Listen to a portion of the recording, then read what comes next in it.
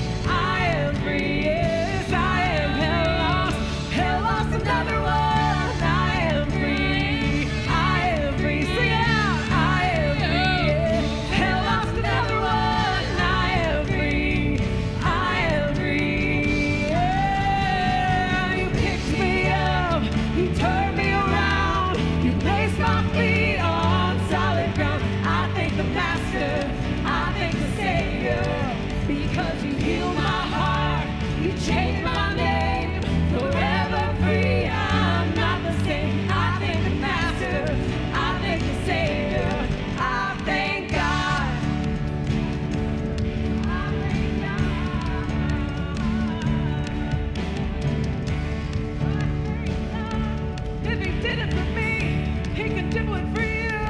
If he did it for me, he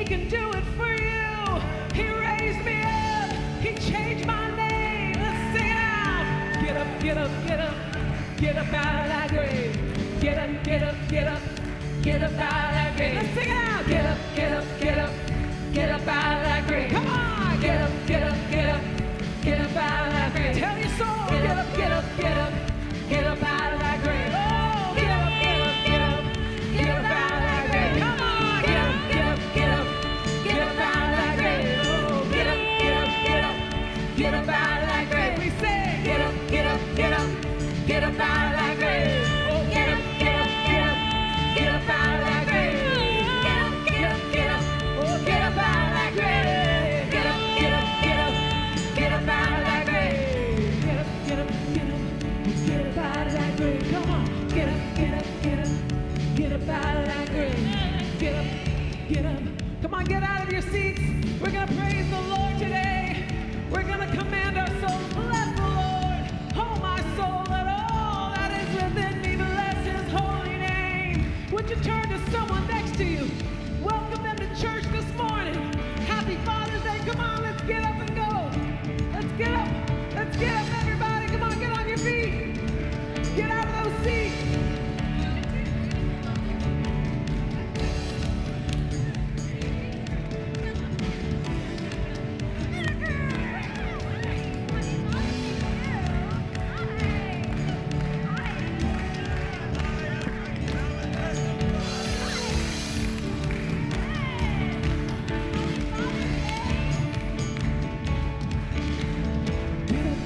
Get up, come on, get up out of that grave. Get up, get up, get up, get up out of that grave. Let's go. Get up, get up, get up, get up out of that grave. Okay, get up, get up, get up, get up out of that grave. Oh, get up, get up, get up, get up out of that grave. My soul, get up, get up, get up, get up out of that grave. Get up, get up, get up, get up out of that grave. Get up, get up, get up, get up out of that grave. Oh, get up, get up, get up, get up out of that grave. Get up, get up, get up, get up out of that grave. Oh, get up, get up, get up, get up out of that grave. Get up, get up, get up, get up out of that grave. He picked me up, He turned me around, He placed my feet on solid ground. I thank the Master, I thank the Savior, because He healed my heart. You changed my name, forever free. I'm not the same. I thank the Master, I thank the Savior, I thank God.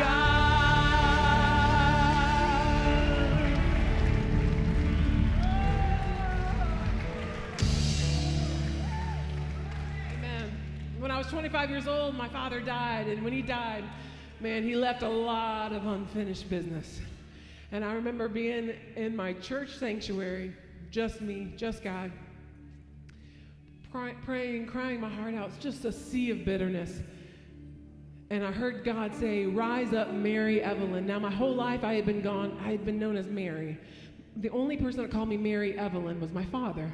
And so I thought maybe God was calling me Mary Evelyn because that's what my dad called me, and it brought me a lot of comfort. And so I started going by Mary Evelyn. And it wasn't months later that I did research, and I realized Mary means sea of bitterness, from the waters of Marah, where they had to put the root down and make that bitter water sweet. And Evelyn comes from a word that means lively and pleasant. And so when God said, "Rise up, Mary Evelyn," as a prophetic word, what He was doing in my life, taking me out of seas of bitterness and making me lively and pleasant in His presence. And I want to sing that verse again. I cannot deny what I've seen. I've got no choice but to believe. My doubts are burning, oh, like ashes to the wind. Oh, so long to my old friends. Depression, oh, depression and bitterness. You can't just keep on moving. No, you're not welcome here.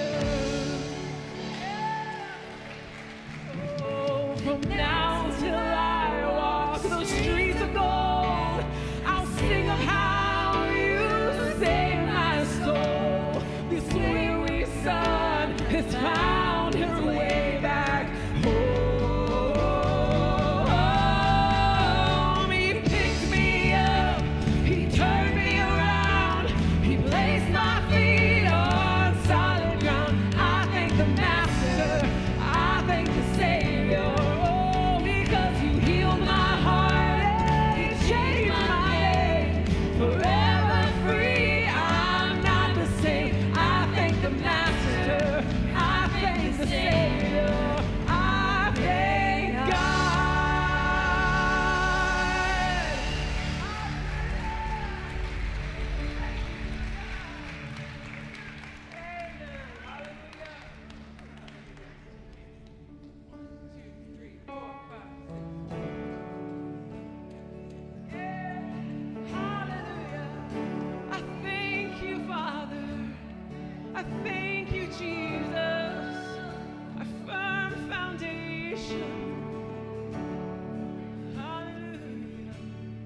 Christ is my firm foundation, the rock on which I stand when everything around me is shaking. I've never been more glad that I put my faith in Jesus, 'cause He's never let me down. He's faithful through generations.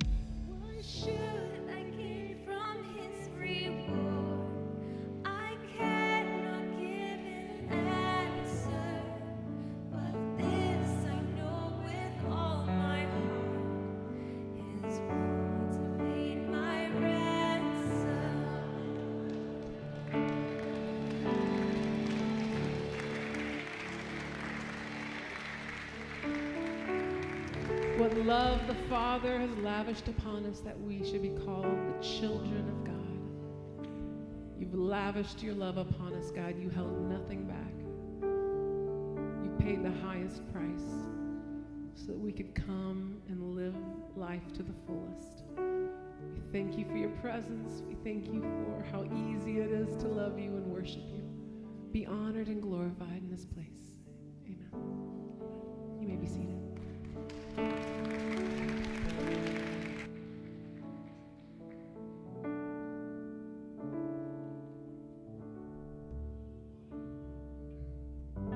Church, that's more like it.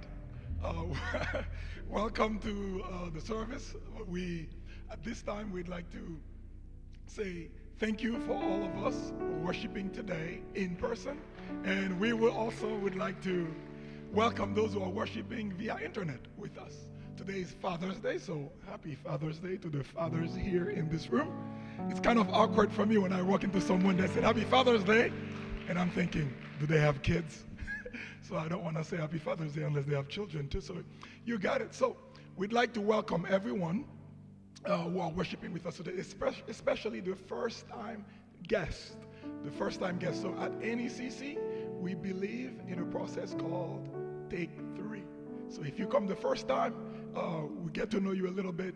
You are still a guest. You come the second time, you are a guest. But I believe at the third time, you are family. Because as my family found out about a couple of years ago at Northeast Christian Church, this is a place where you can count on God's presence. This is a place where you can count on a shoulder to cry on if you need one. This is a place where you can count on somebody to take you out to lunch if you need to. So you'll find a community in us. There's no perfect community, but with God's grace, who's perfected in us through Christ Jesus, you will find that a place where grace abounds, where forgiveness is found, where we relate to the Father who made us his children well. So happy Father's Day again to all the dads here. And in a culture that is grappling with their sense of identity, looking to find who they are, I'd like to remind us, like we sing, Christ is our firm foundation, the rock on which we stand.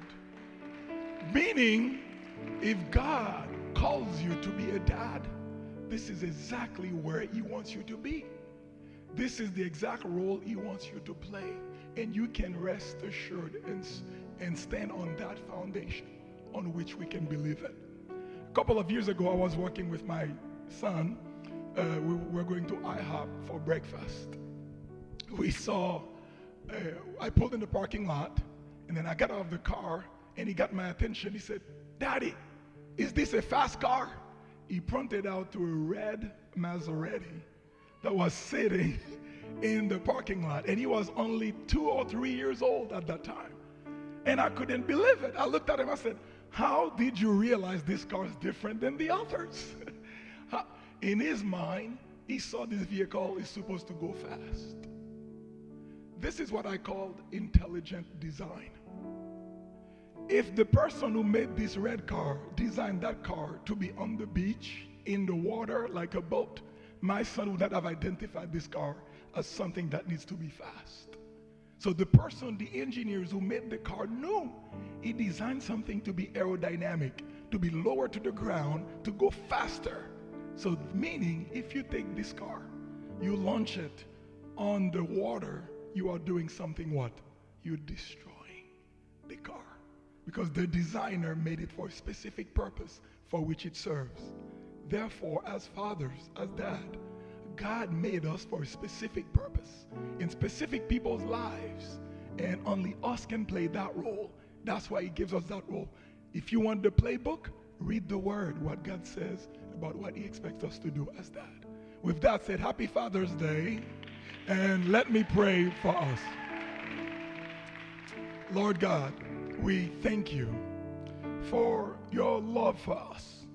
Thank you that while we were yet sinners, Christ, your Son, your only Son, your perfect Son, died for us to reconcile us to you, who are lost, alienated by sin, enemies of God, and not children of God. But as your word says in John 1, but to those who receive them, he gave the power to become children of God. And thus we are here today, children of God, women of God, young men of God, old men of God, young women of God, and young toddlers of God, because you reconciled us through your Son. So we ask today for those who may feel alienated from their earthly fathers, that you would be the father that they need. We ask for those who had a great relationship with their fathers, that this would be strengthened and be passed on. And those who inherited a sinful legacy from their dad, that you would break that cycle today, that you would instill your foundation for fatherhood in those, and let them end that and pass on a great legacy to their children. In Jesus' name we pray. Amen. Pastor Dylan for the announcement. Thank you, Wilson. Thank you. For those of you who don't know me, I'm Pastor Dylan. I'm one of the pastors here, and I want to say Happy Father's Day to you. Somebody came up to me this morning and said, I want to prophesy into your future. Happy Father's Day. And I said, get behind me, Satan. It's not happening anytime soon. But we're grateful that we can take this time, celebrate fathers, celebrate family. I'm just going to continue with a couple of announcements as we look towards our worship through giving. Next week, next Sunday, we have a leadership huddle. And this is a once-a-quarter event we have for all volunteers, all staff, everybody. If you serve in this church, this is something we would really appreciate your presence at. And this is at 6:30 p.m. next Sunday. Okay, so 1 week from today, we'll have our leadership huddle. We'll go over vision. We'll talk a little bit of strategy. This is an important thing to be at. We appreciate if you guys wouldn't mind making time for that. Even if you're stepping into serving and thinking, I want to serve more, this is a great place to be at, so we hope you can join us for that. And then next we have a Kids Sunday coming up. It's a Sunday we'll retake every year to dedicate towards our children's ministry. So it's going to be a wild, fun Sunday. This is a time to invite some kids in your family. Let them have some fun. There might be destruction and mayhem going on. So kids, they're not going to want to miss this service. Hopefully, nobody's going to leave injured. So it's going to be a good time. We're looking forward to that. That is going to be on July 16th. It's about 1 month from today, July 16th. We're going to have Kids Sunday. Children will be with us in service. It's going to be a great time. We're looking forward to that. Now, as we look towards our giving, I'd like to remind you of a little story in the Old Testament where I've been reading through Kings, and David, towards the end of his life, is making atonement for a sin.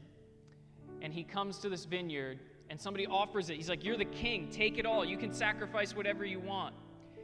And David looks, and he says, I will not offer God that which cost me nothing. And I thought so often of how we conduct our Christianity, and I hope that you and I would have a faith that costs us something. Otherwise, it's just words. And so I would invite you to join me in prayer as we look towards our giving. You can give through these lock boxes here. If you're online, you can hit the give button. You can do ne-cc.org/give, or you can text the keyword NECC to the number 97,000, and we thank you for doing that. Let's pray. Father, thank you for the gift you gave us in your Son. I pray that that gift would produce fruit 30, 60, and 100-fold in our hearts, and that what we give back to you wouldn't just be a one-for-one, but that we would give our all to you, God, and that it would be blessed. In Jesus' name, amen. Top of the morning to you. My name is Pastor Paul. Thank you for all of you who are visiting online, watching this later, all of you that are here on Father's Day. And this is a special day. First of all, we are completely a Gentile church. We have 2 giant pigs roasting out there, which are not kosher, and I will never give up my bacon, ever. So it's a great day, but on top of that, you may not have known this, but in the far back of the church, in the caged area, is a mechanical bull. And I'm encouraging you, just get on that thing. If you have a pre-existing medical condition, please, don't do that. If you're given to immaturity, please don't do that. But I encourage you, get out there and ride the bull. And the reason why is because Sienna Lemos, right now, a woman, holds the record on Father's Day. No, please don't clap for that. So men, it's all in the hips. You just got to put your feet in the stirrups, and we're gonna try and take that record back and ride the bull for the glory of God. We are picking up next week our series on the Holy Spirit. We talked about the gifts of the Spirit. I'll be picking up on that in chapter 14, the first half of that, verse 25. And how many of you felt like that was a really rational walk through the topic, and it was just kind of laying it out clearly?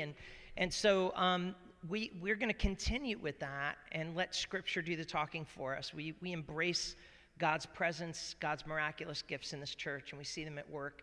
But God is a practical God. He's also a providential God, and sometimes He's a supernatural God. And so we don't want to ignore that, and only He can make that happen. And so we want to be eagerly desiring all the gifts that God has for us.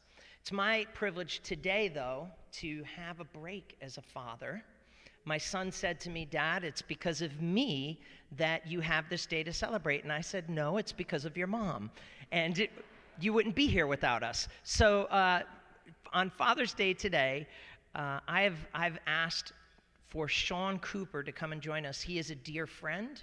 I've known him for as longer than anyone here, actually. We grew up one town away from each other. I was his professor at Bible College.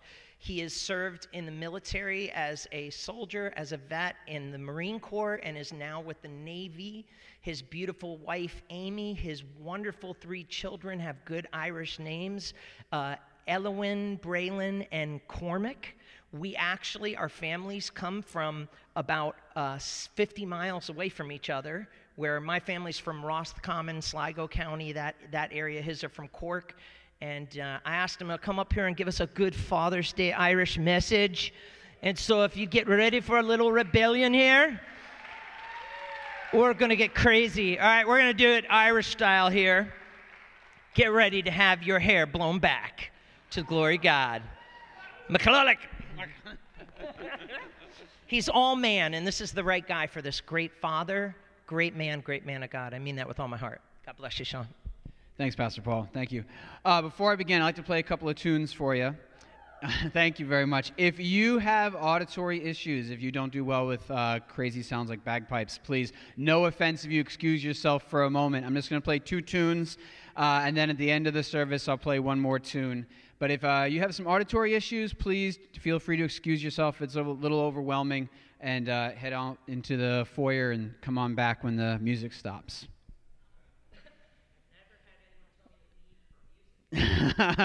Well, it's bagpipes. I don't know if it's music. You got to turn off the mic while I play so we don't pick it up? You're good? Thanks.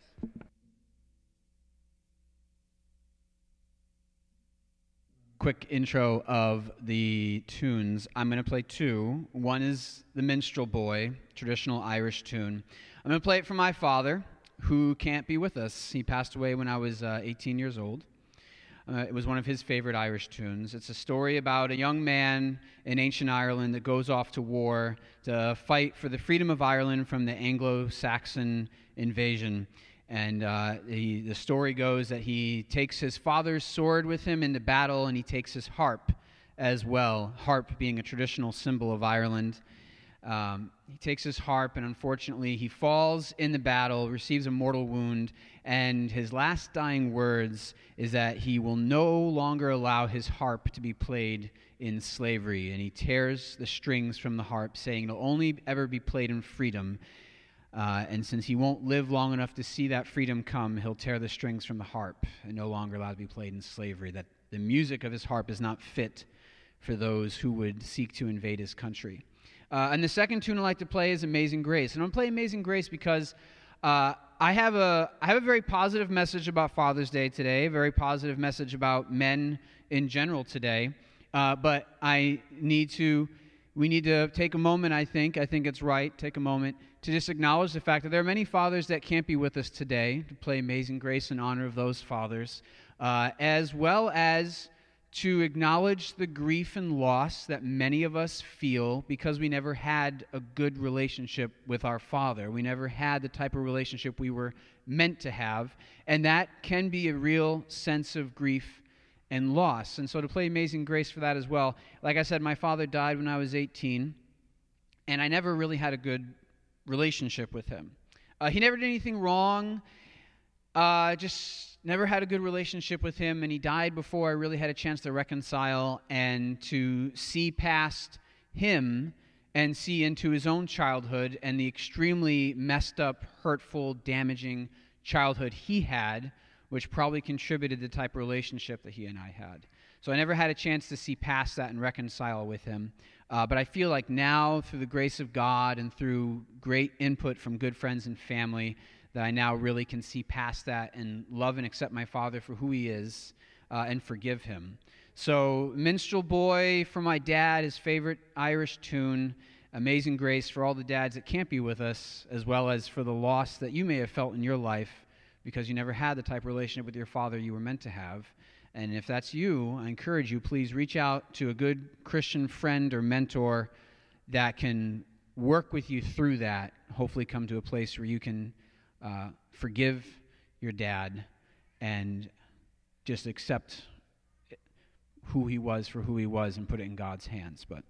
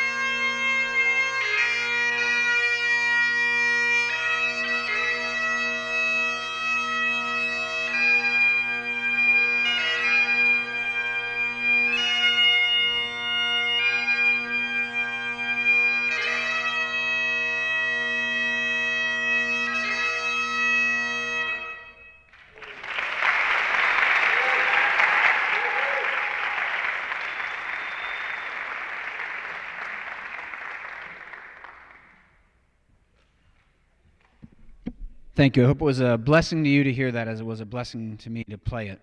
So, like I said, this morning we're going to talk about fatherhood, talk about manhood, and as a caveat to that, I fully acknowledge and admit there are lots of men and lots of fathers out there that don't do the job that God gave them to do, and it causes them a lot of damage. It causes people and society a lot of damage. So this sermon is in no way to excuse or minimize or gloss over any of that. However, if you follow the news, you will see there's a lot of negativity about everybody these days. Men, women, fathers, mothers, take your pick.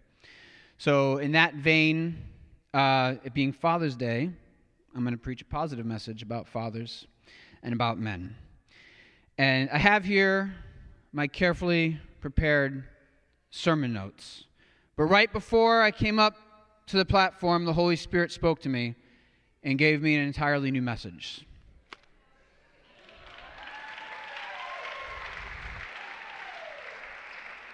Just kidding, I need these. No, I need those. It says here at this point, throwaway message, and I can't do that. So, all right. So, a real man knows when not to take himself too seriously, right? Am I right? I totally forgot my Bible. Pastor Paul, can I borrow yours? Do you have your Bible on you? Do you have a physical Bible there? Oh, thank you, Derek. Awesome. So I was going to say, if not Pastor Paul, then please, one of the brothers, let me have their Bible. Thank you. Okay, so, all right, let's see. Derek, this Bible doesn't make any sense. There's all these words look like they're upside down. What's wrong with your Bible? Oh, turn it over. Oh, there we go. Oh, thank you. A real man knows when to ask for help and knows when to take instruction from another man, from a brother in Christ. Thank you. But again, I do those jokes to lead up to the fact, yeah, I'm going to talk about fatherhood. I'm going to talk about masculinity. I don't want to get any ideas. Anyone here is thinking I'm saying that, we need the 1980s superhero action flick type of masculinity, and that's all there is on masculinity. I think that's a great aspect of masculinity, that Rambo type, that Rocky type. I think that is a good and positive aspect to masculinity. But if we only look at that, just that one part, it's very one-dimensional, right? Men are human beings like anybody else. We're multi-dimensional creatures. We can't look at just one representation of it, okay? The Rambo image and the Rocky image made a lot of money for Hollywood back in the 80s, and now I don't know what's making a lot of money for Hollywood these days when it comes to how they portray men. But anyway, remember, Hollywood's just out there to make money, and that's all they exist for. I read a verse, I think a couple years ago, and I just thought it was so good, and I thought, there's something here. There's really something here. And I put it in my pocket, and I held on to it. And then when Pastor Paul asked me to preach a few weeks ago, I thought, this is the time to use this verse. So I've taken a lot of time. I've looked into it, just mulled on it and let it try to guide me. So this is chapter 10 of Exodus. Verse 8 is where I'm going to start. Well, verse 7. Let's start off from verse 7. Why not? This is after the 8 plagues. So we are in the story of Exodus. We're 8 plagues into the 10 plagues of Egypt, okay? The 8th one just finished. There's only 2 left, the plague of darkness and the plague of death. Those are the only ones left in the story, okay? We've already been through this amazing, harrowing experience for the people of God as God is working to show his power over the powers of this earth through the 10 plagues. We're 8 deep. Pharaoh's officials come now to Pharaoh and appeal to him. How long will you let this man hold us hostage? Let the men go to worship their Lord, their God. Don't you realize that Egypt lies in ruins? So Moses and Aaron were brought back to Pharaoh. All right, go and worship the Lord your God. But who exactly will be going with you? Moses replied, we will all go. Young and old, our sons and our daughters, our flocks and our herds. We must all join together in celebrating a festival to the Lord. Pharaoh retorted, the Lord will certainly need to be with you if I let you take your little ones. I can see through your evil plan. Never! Only the men may go and worship the Lord, since that is what you requested. And Pharaoh threw them out of the palace, didn't even give them a chance to respond. And then if you continue reading in the Exodus story, you know the next part, the next 2 plagues come, and eventually, surprise, God's people win, and Pharaoh loses. All right, but I thought this was great. Who will be going with you? Well, all of us. All of us. No. You can take the men. And that's the way my translation reads it. This one is really good too. I can see through your evil. Never. Only the men may go. Only the men may go. What is going on there? Why would he let the men go? What did Pharaoh want? And that's the title of my sermon today. What did Pharaoh want? What did he want? What is going on here? And I think the answer, I've been listening a lot to a podcast called The Bible Project. So far, so good. Nothing crazy coming out of The Bible Project, guys, as far as I can tell. Pastor Paul is far more of a biblical scholar than I am, so if you hear something on The Bible Project that sounds a little fishy, talk to Pastor Paul. But so far, so good. Nothing crazy out of these guys, even though they're West Coasters.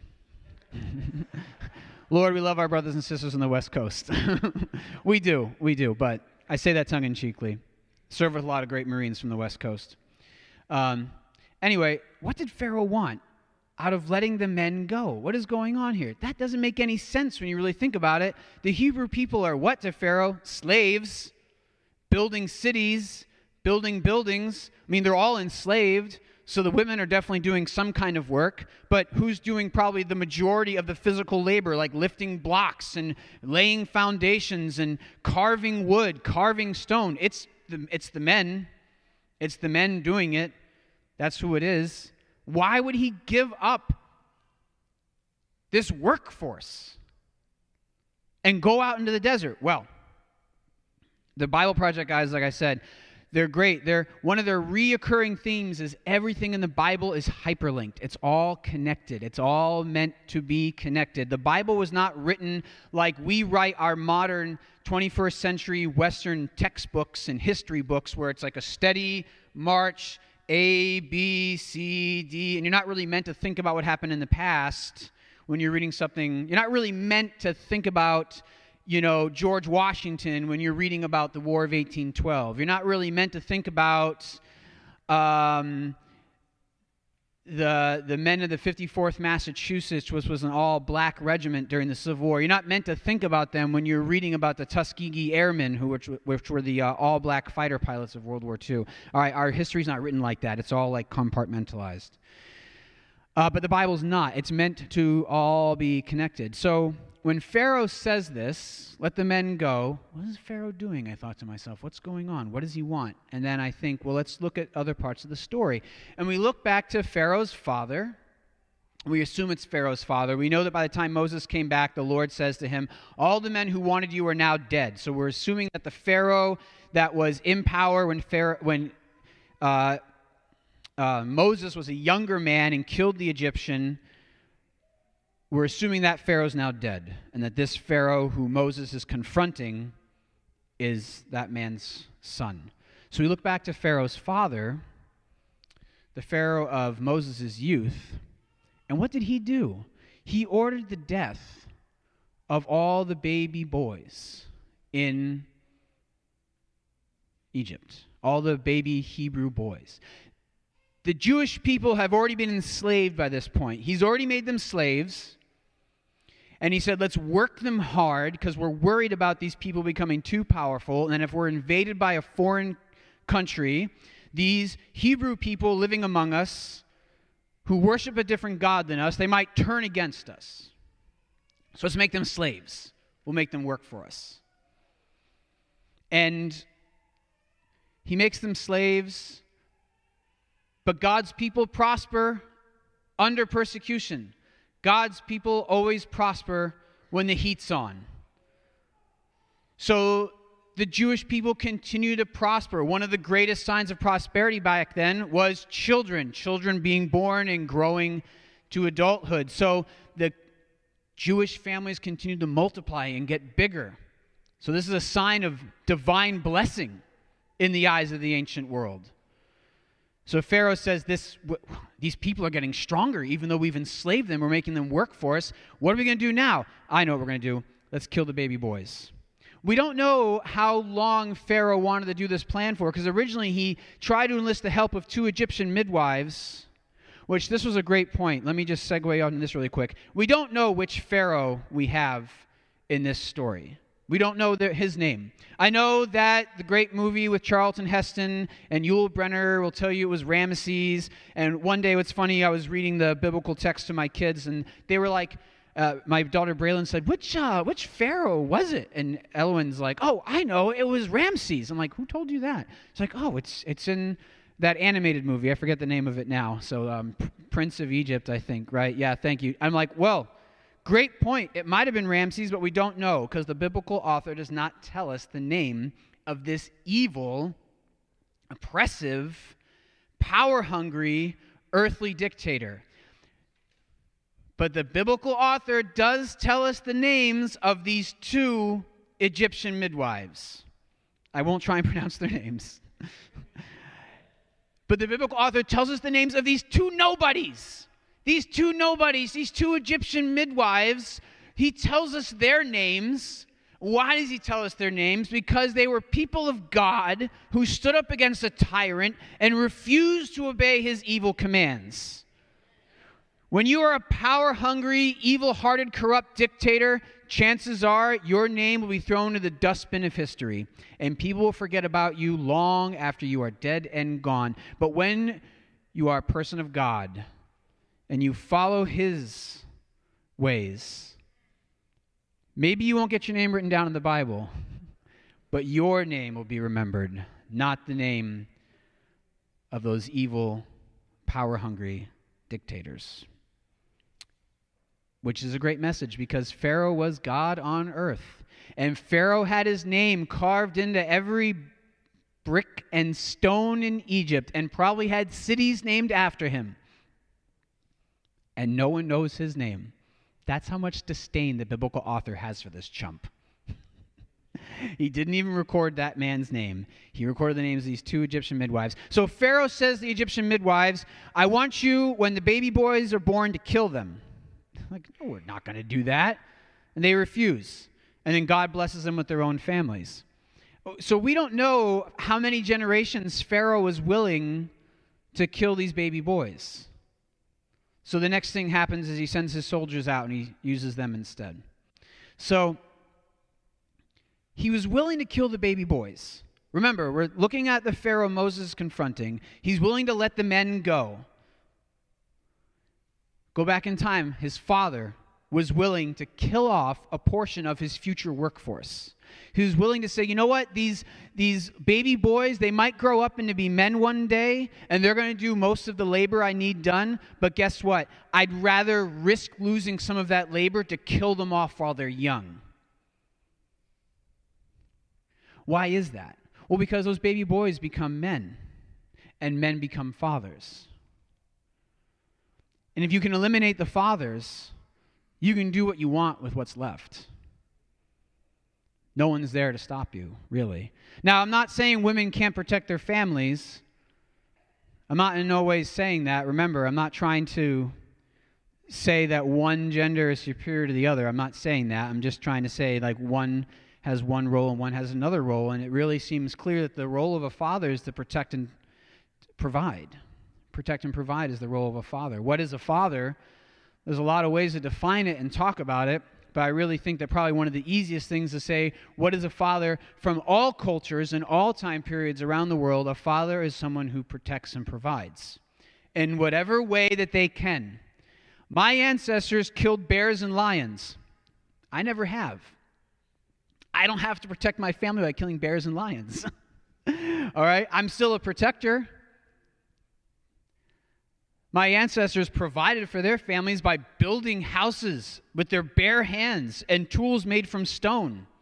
I never have. I probably couldn't. I can barely put together a tree house, which is my big project I've been working on now for like 6 months. But I still provide for my family in my own way. You don't need to be some 6'6" muscle-bound lumberjack to protect and provide for your family. Nor do you need to be some mild-mannered librarian-type person to protect and provide for your family. You can protect and provide for your family in a lot of different ways. But if you get rid of the baby boys, you get rid of the future men. And if you get rid of the future men, you get rid of the future fathers. And once you get rid of the fathers, you can do what you want with the rest. And that's what Pharaoh wanted. He wanted to do what he wanted with the rest. He knew that by sending his soldiers down into the Hebrew sections of his kingdom and killing the baby boys, that he might lose a workforce, but he would gain a controlled and subjugated population. Because he knew that not only was he killing the future men and fathers, but the fathers of that day would be defeated in their spirit. Because as the soldiers were coming and killing the baby boys, they had to make a choice. Do we rise up and fight back and risk my entire family being killed? Or do I just let this happen? And maybe some did fight back, but it seems like probably they didn't, because there was no great slave uprising at that time. Pharaoh got away with it. He got away with his plan. And he knew, this is just my opinions. A lot of this is some of my opinions, okay? There's no like secret message in the back of the Bible that says everything that I'm saying. But I really think that Pharaoh knew that if he could get away with killing off a portion of his future workforce, that the fathers of that day wouldn't give him any more trouble. They would have been beaten in their spirit. They would have had to live with the guilt and the burden for the rest of their lives, knowing that there came a time when they were not able to protect their families. They weren't able to protect their baby boys. They weren't able to protect them. They had to make a choice. They were going to sacrifice their baby boys to save the rest of their family. That was the choice they had to make. They couldn't protect their families. And then Pharaoh is very clearly saying, listen, not only Hebrew fathers can you not protect your families, but I am the provider for your families. You are slaves. You don't produce anything for yourself. You don't make anything for yourself. You have no sovereignty. You have no autonomy. You have nothing. I provide everything for you, Hebrew fathers. I am Pharaoh. I am God. You can't protect your families. Only I can. And you can't provide for your families. Only I can. And so that whole generation of Hebrew fathers had to grow up with that knowledge, knowing I can't do the job that God gave me to do. And the Hebrew boys would have looked at their Hebrew fathers and seen a defeated, subjugated man, and the best person to teach a boy to be a man is another man. And the best person to teach a boy to be a man of God is a man of God. Now, I'm not saying that single mothers can't do a really great job, and I'm not saying single mothers can't do a good job trying to raise their boys, and I'm not saying that, female teachers and Sunday school teachers and things like that can't do a great job teaching little boys how to follow God's laws. But a carpenter can't teach you to be a brain surgeon.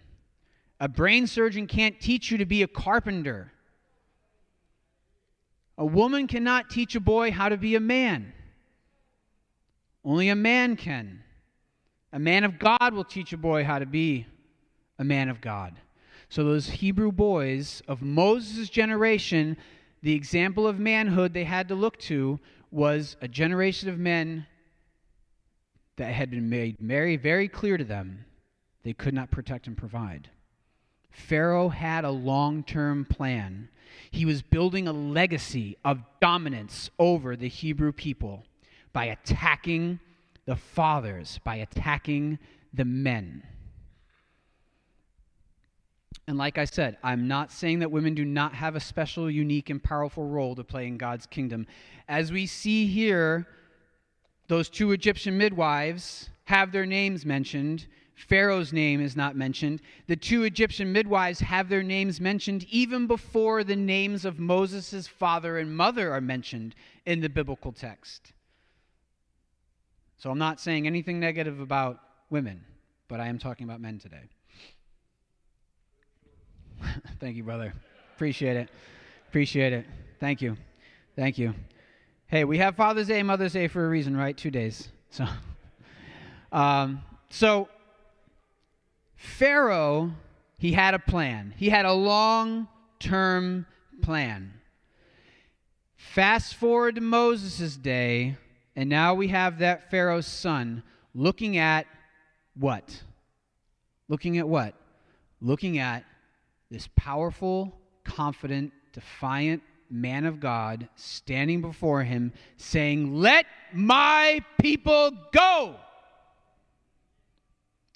And Pharaoh must have been thinking, what? How did one slip through the cracks? We had a plan for this. My dad made sure that a man like you would never stand here in front of me defying my power. We're 8 plagues into this nonsense, and I'm still dealing with this. You weren't supposed to exist, Moses. A powerful, confident, defiant man of God standing in front of me. I am God on earth. How dare you? The schemes of man will be thwarted by the power of God. So, Pharaoh's looking at exactly what his father feared the most. Powerful, confident, defiant man of God, screaming in his face, "Let my people go," backed up by the raw power of Almighty Creator of the universe, tearing Egypt down brick by brick. The officials told Pharaoh, "We are in ruins.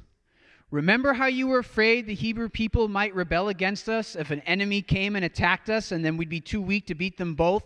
Well, guess what? If an enemy came and attacked us now, never mind the Hebrew rebellion, we're already too weak. Egypt's in ruins." That's where Pharaoh is. The very thing he tried to prevent, the potential conquest of his nation, is now exactly what he's facing down, because his father's plan to get rid of the men and to get rid of the fathers failed. And we have a powerful, confident, defiant man of God staring him down, saying, "Let my people go." And so Pharaoh falls into the plans of his father and says, if I can just get rid of the men, I can do what I want with the rest. My dad took a small step by trying to get rid of future men and subjugating the current men. But if I can just get the men to go away, I can do what I want with the rest of them. So he says, you can go. Take the men. Take the men? Again, that makes no sense on the surface, because what are the Hebrews? They're slaves for hard labor. They're not IT guys.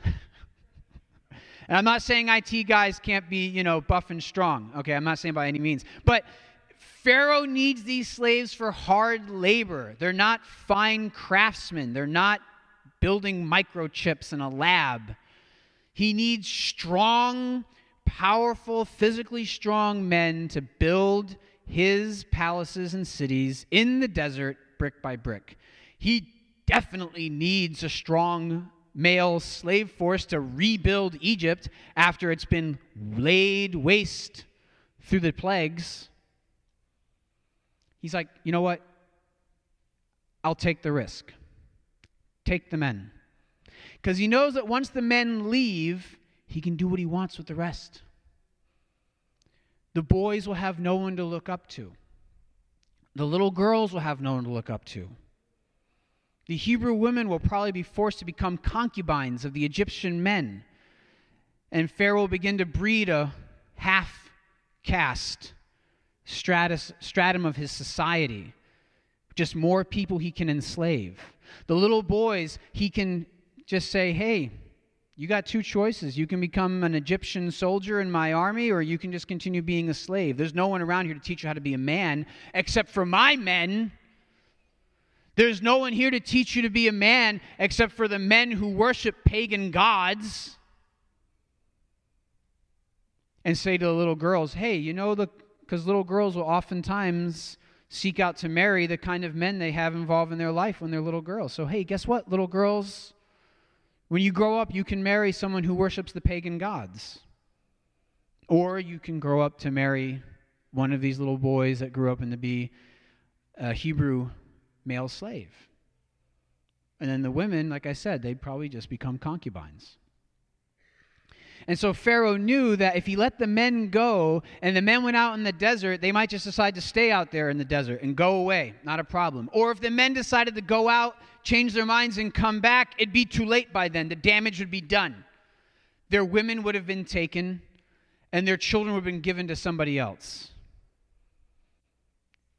Pharaoh thought, if I can just get rid of the men, I'm willing to lose the hard labor slave force for a little while because I'll make some really big future gains.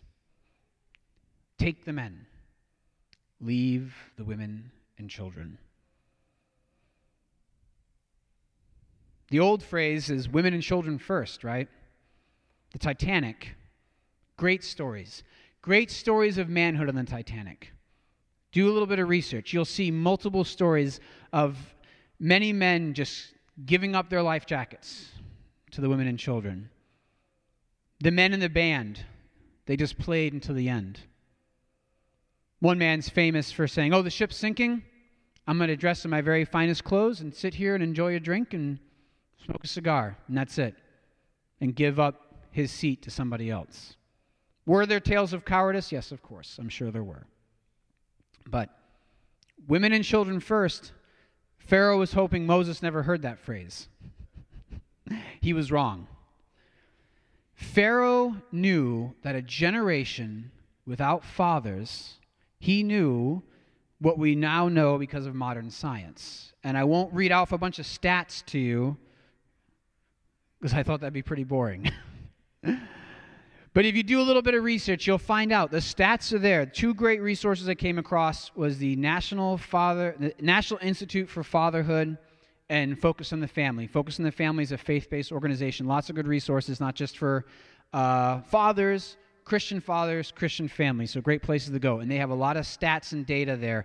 But Pharaoh knew that a generation of boys and girls without fathers are more likely to have behavioral problems, psychological problems. They're more likely to become pregnant before marriage as teens. They're more likely to get into addiction. They're more likely to go to jail. They're more likely to commit crimes. They're more likely to fail out of school. They're more likely to wind up in dead-end jobs. They're more likely to repeat problems of past generations. Pharaoh knew if he could just get rid of the men, get rid of the fathers, I can do what I want with the rest.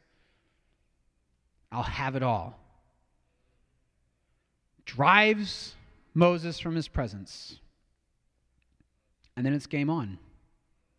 2 more plagues, and that was it. Pharaoh's regime, Pharaoh's power was toppled. Pharaoh tried to go for the men. He tried to go for the fathers, just like his own father did. Try and go for the men, try and go for the fathers. He knew if he could destroy the fatherhood of a nation, he could destroy the nation.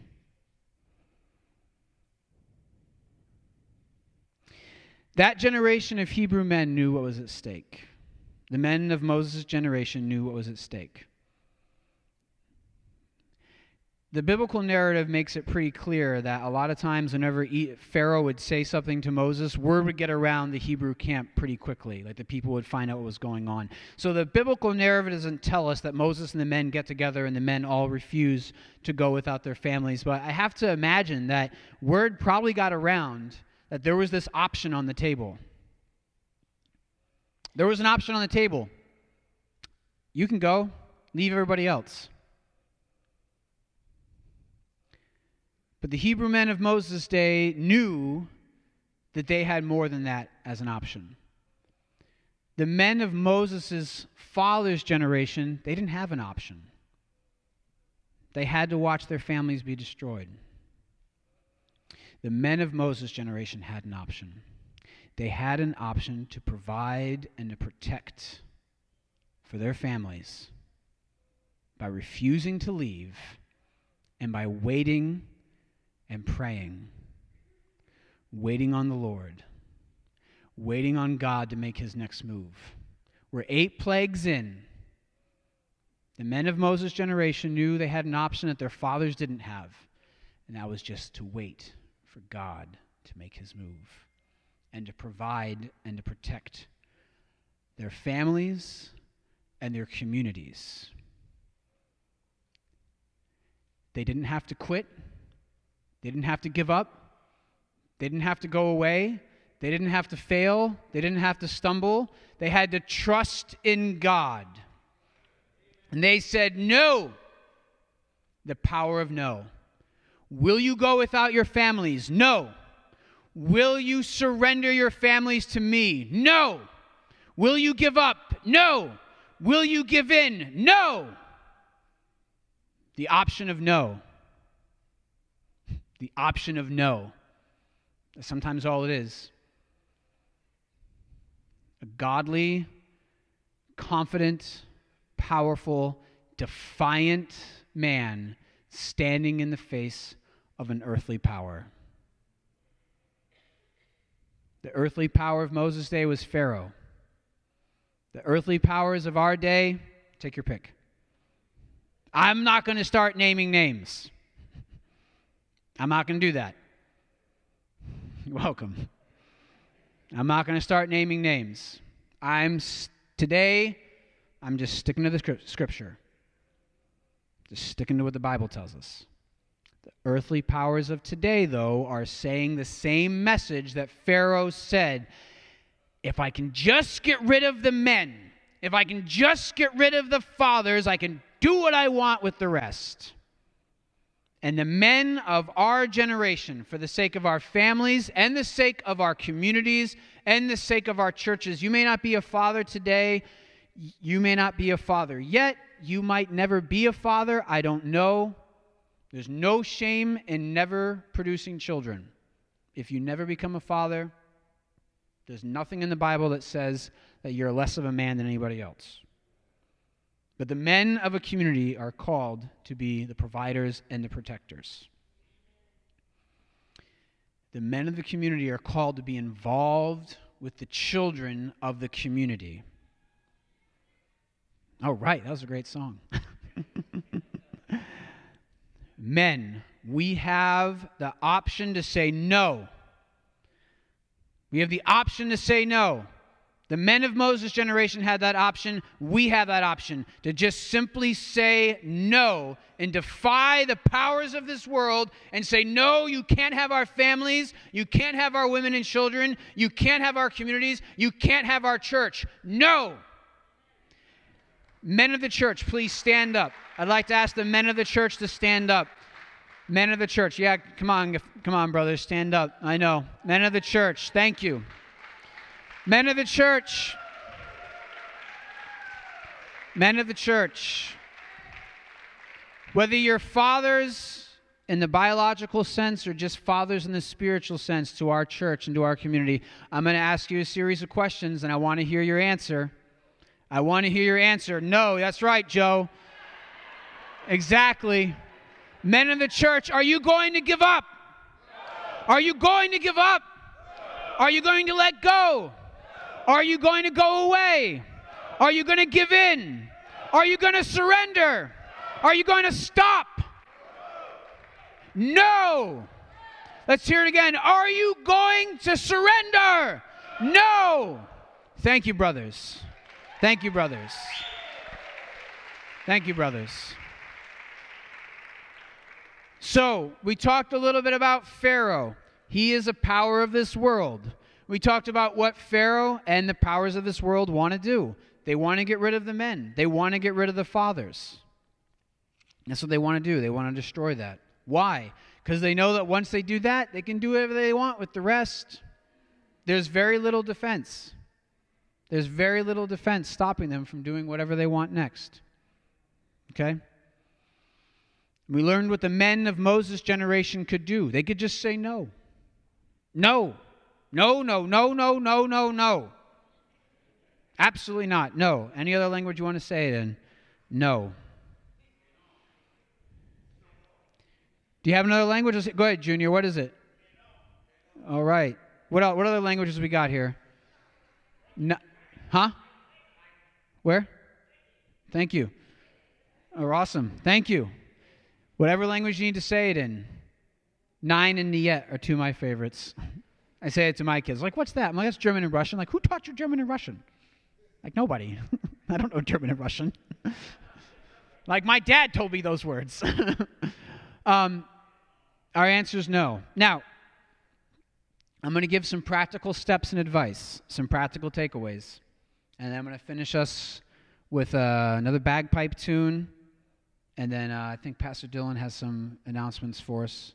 Is that appropriate? All right, there we go.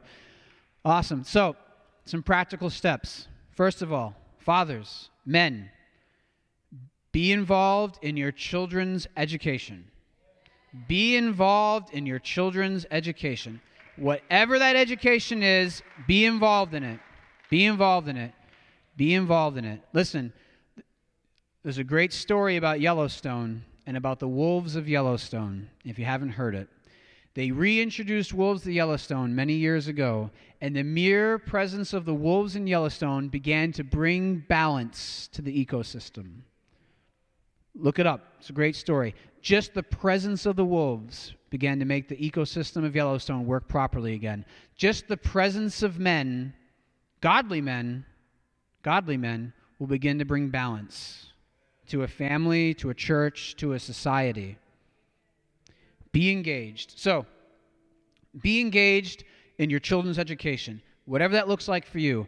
You homeschool, you private school, charter school, public school, whatever it is. There's no one-size-fits-all for any family. My family and I, we homeschool because we're able to. It's a good fit for us. I was homeschooled. It was a good fit for me. It may not be a good fit for you and your family, but what is a good fit for you and your family is fathers, be involved in your children's education. Fathers, be involved in your children's spiritual education as well. Whatever that looks like for you, be involved in the spiritual education of your children. What it looks like for me and my family is that we read a scripture, we read a Bible story every night at dinner. We sing a hymn or a song of some kind. I ask the kids a couple of Bible questions. I give them a chance to ask me Bible questions, and then we read another Bible story at bedtime. I try to make time to talk about the scripture when possible. So be involved in the children's spiritual education, okay? And then just be involved in your children's lives. Be involved in your children's lives, fathers. Whatever way you can. Whatever way you can. And not every father has the same abilities, the same time, the same opportunities. It all looks different. But just remember the wolves of Yellowstone. Just be present in the lives of your children. And for those who are not fathers or those who are fathers, listen, this is our community, this church. This is our community. Be involved with the children of this church. Find a way to be involved with the children of our church. Your presence makes their lives better. The same way a woman's life makes a child's life better, a man's life makes a child's life better too. Be involved with the education and care for the children here as well. Volunteer in kids' church. Volunteer with the little ones. Volunteer with the older ones. Volunteer with the teenagers. Maybe you don't like to teach. Maybe you can just be there. Maybe you're good at setting up games. Maybe you're good at just giving them a high five as they come into children's church. You know, whatever it is, just be involved with the kids somehow. We need your help. Men, we need you. We need you, men. We need you, fathers. We do. God needs you. God needs women too. The church needs women too. I'm not saying we don't, but today the message is men and fathers. We need you. So, say no. Say no. Say no. I'm going to play a tune for us. It's called Come Thou Fount of Every Blessing. You may or may not remember that song from years ago. The fount of every blessing is God, and fathers and men are a blessing to a church, to a community, and to a family.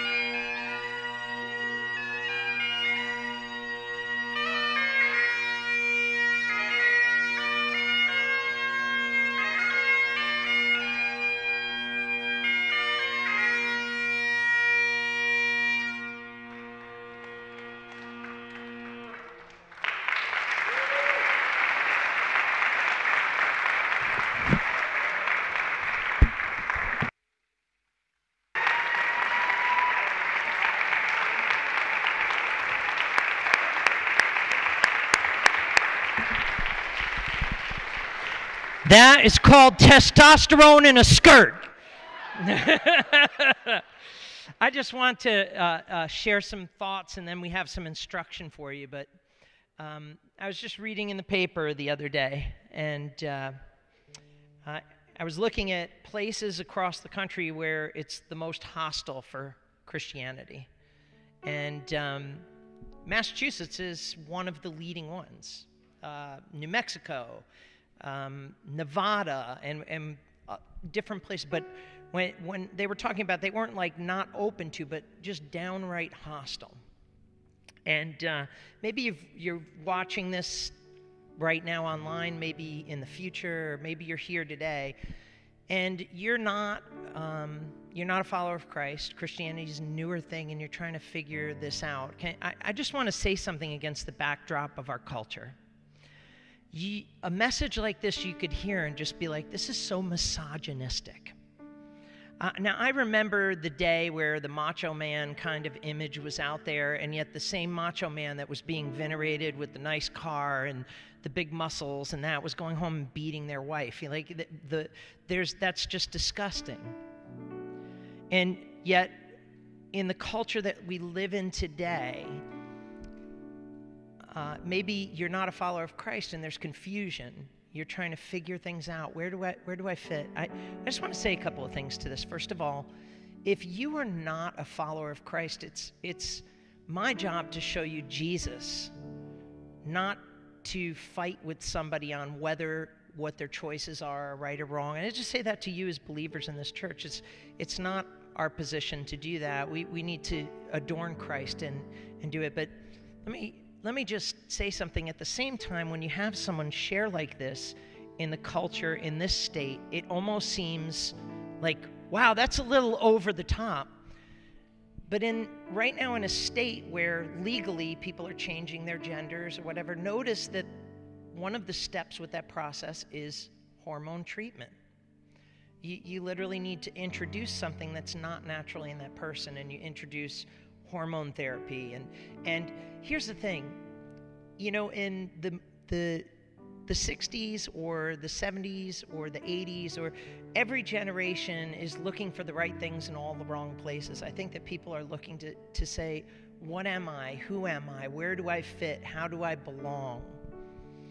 And we're gonna talk about this topic in the fall. I think it's something that every single one of us engage with and deal with in our life, our culture, our friendships.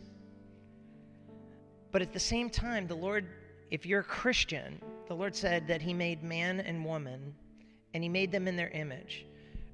If you think that femininity is weakness, then you have not met Irish women. In fact, they were so crazy they would fight with the men, and we're the only nation that drove Rome back. They said, they're nuts, build a wall, leave them be. You have never met my friend Kyle Coco, who was one of the top Hapkido masters in the world. She was the top female fighter. She was so good at fighting that she couldn't even compete with men. She could only compete with men because she was so incredibly fast, so incredibly powerful. She got kicked in the back of her head and literally suffered memory loss. It was like she'd watch videos of herself, but she could never do any of that stuff again. It was a very unique thing in her life. But when Sean talks about that idea of being a defender, God says, I will fight on behalf of Israel. It's in our blood. Whether you're a man or woman, it is in your blood. But men, I just tell you, you know what? The time has come for us to say no and not say nothing. How many homes have been ruined because there was a father that just sat there and instead of saying something, just watched it all happen? And we're not encouraging to create the world. I'm trying to land this in the right spot because I understand the culture that we're in, but it's sad that on Mother's Day we could celebrate femininity and we can celebrate ladies and there's no flinch. But I think the pause that we get when manhood shows itself in all of its strength and the culture responds with pause, I think it shows just how far we've drifted from being what God's called us to be. It's not my blood to walk away and watch innocents suffer. It's not my blood. It's not my blood to ignore my children. I spend time with them. I talk with them when they're not playing video games and they're not. But the Apostle Paul said it like this: you have many teachers among you, but you do not have many fathers. And it is never too late for you to become the person you were supposed to be. Maybe in this room there are fathers, you're estranged to your kids. You walked away. Maybe you walked into a new life and a new marriage. I mean, I don't know what the circumstances are that surround here. Maybe you're a man and you're kind of saying to yourself, I just don't feel right. Maybe I'm not a man. You know, the Bible lays out very clearly these things, and this is where we need one another. This is where we need a brotherhood surrounding each other and celebrating that strength. God made man and woman in his image. And it doesn't mean that meekness is weakness. It doesn't mean that you have to be running around looking for a fight. But Moses said this. He said in that same passage a little further, he says this. He says, either all of us go or none of us go. Men, if there's any responsibility that probably any woman would want you to do, is to take the lead with them, take the reins with them, and say, we are going to be a home of God. We are going to be a home of strength. We are going to be a home that is protected. We are going to be a home of God's word. We're going to be a home of God's will. There's no woman, whether God has made them strong like my friend Kyle, or maybe you are you're a very gentle soul. There's no woman in the world that would not follow that. And I think that's where we've done the most damage, is that we've been brutal with manhood instead of battling the things that seek to destroy the home. That's exactly what this message is about. Say no. Say no. No to passively sitting back. No to keeping quiet when I need to say something. No to being absent when I need to be present. Every single one of us, there's no, if men love their wives as Christ loved the church, there is not a single woman that I know of, however strong or however gentle, would not follow that type of leadership. So Lord, I just thank you today for the truth and the strong truth. I pray that Lord, we're in enemy territory here.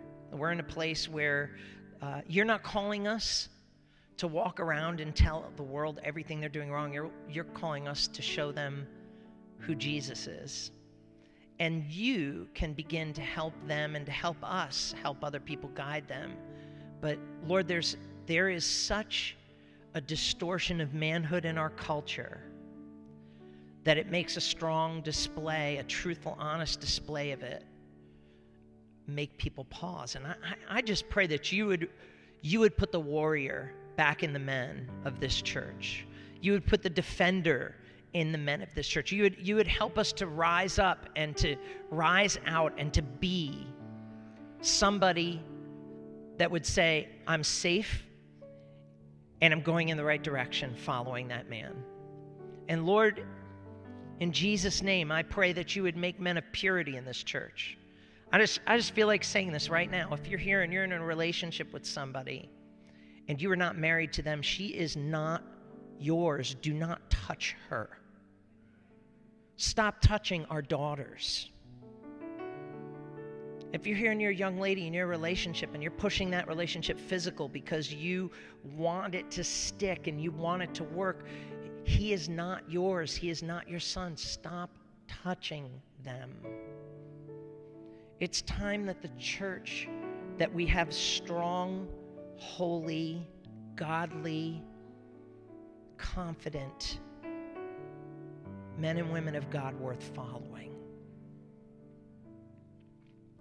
Lord, in the name of Jesus, Lord, I pray this section here of what I just shared stands alone.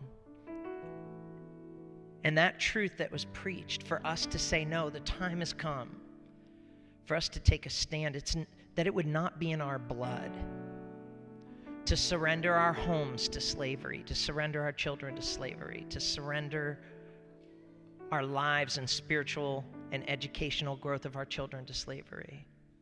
But at the same time, Lord, I pray that we would recapture godly manhood in a way that strong women would be able to look at that and say, I can follow a man like that. Lord, give us a reboot in our life. Give us a fresh start, a new beginning this morning, to be that man by your grace and your help and your hope. And we pray this in Jesus' name. Amen.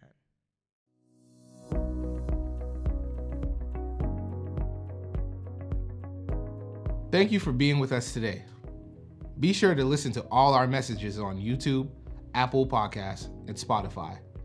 And follow us on ne-cc.org for all information and updates. Thank you. God bless. Have a great day.